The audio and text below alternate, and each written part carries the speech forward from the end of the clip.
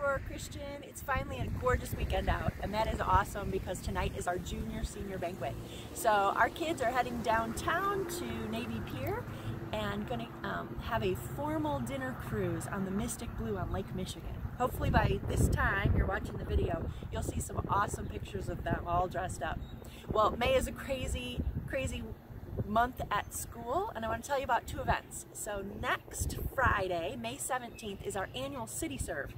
So that is the day when our pre-K, preschool, 3-year-olds, all the way through our seniors get out and serve the community. We also have lots of parents who chaperone and drive for us, so we would love for you to join us if you can. That's next Friday, May 17th, City Serve 2019.